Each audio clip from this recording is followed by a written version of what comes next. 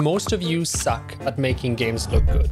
Code isn't everything, guys. What did he say? All your crazy cool systems and features don't mean shit if people are instantly disappointed with how your game looks. But with these 4 steps, you can give your game a unique look, no matter what kind of models or art you are using.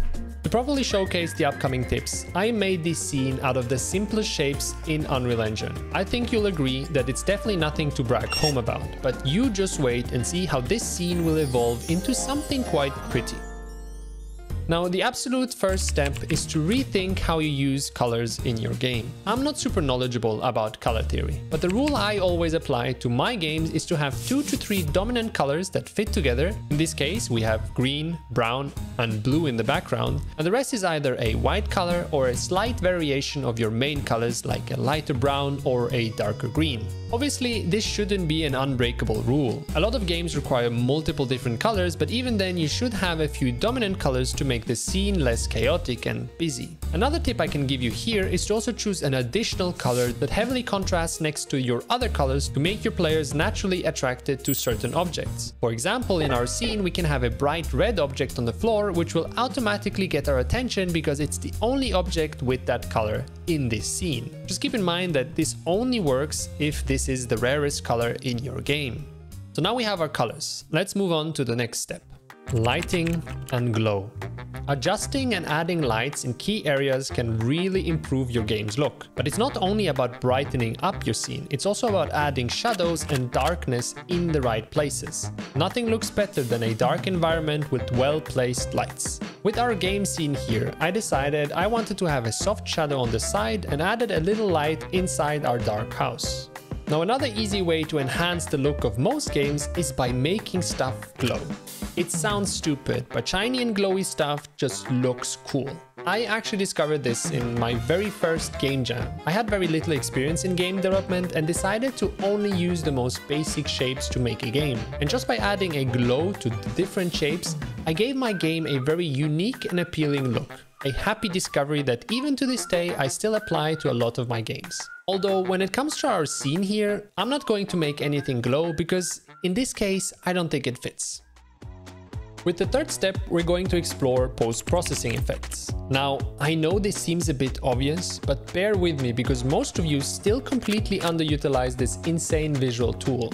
Before we jump into this, I want to point out that mastering post-processing stuff is an entire job in itself. And I'm not going to pretend that I know how to do all the fancy stuff. However, I can teach you a few simple tweaks that I picked up and used to make my game stand out.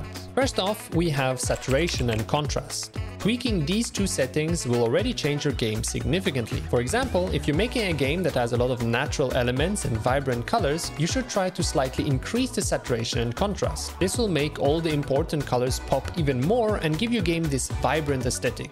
It's what I did for my survival game prototype I worked on a year ago, and I think the views I got on my video are mainly thanks to this hyper-saturated environment and thumbnail. Now, I'm not saying that you should just go ahead and crank up the saturation and contrast levels of your game. In some cases, it might actually look better to do the opposite. Giving your game a desaturated look might help in making your environment feel less welcoming, more depressing and hostile. Basically, just tweak those settings slightly and make it fit your game.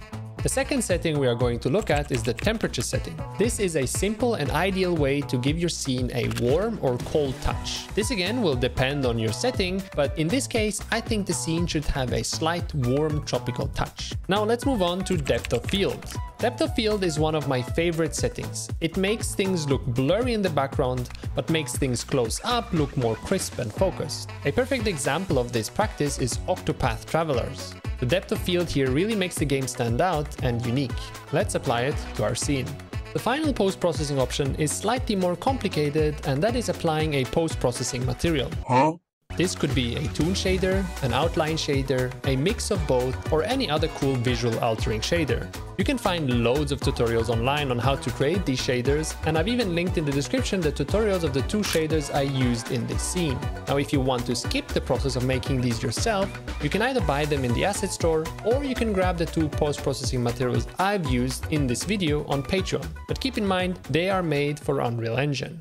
Okay, let's move on to the last step. This last step is a very easy change that can significantly improve the look of your game, and that is simply by having a matching skybox. For those that don't know, a skybox is basically a huge inverted sphere with a texture applied to it.